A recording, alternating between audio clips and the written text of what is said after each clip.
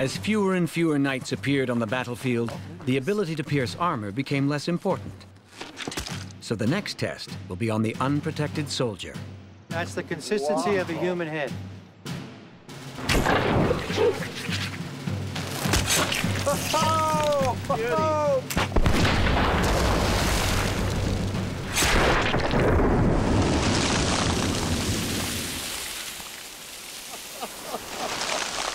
Unbelievable, absolutely fantastic.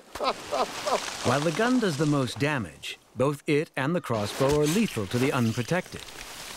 So if it wasn't killing power, some other factor must have dealt the final blow to the crossbow. The answer lies in the soldiers themselves. Like a recruit of the 15th century, Corey Keeble is not a trained warrior. Well, yes, I think we hit the shed. Yes. What a wonderful feeling. Just reach around and... He misses with the crossbow, but with the firearm...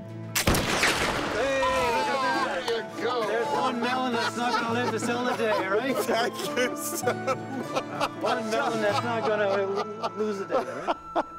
Well, what I found absolutely fascinating was it is often said that you could just take any schmuck and train him to use a musket.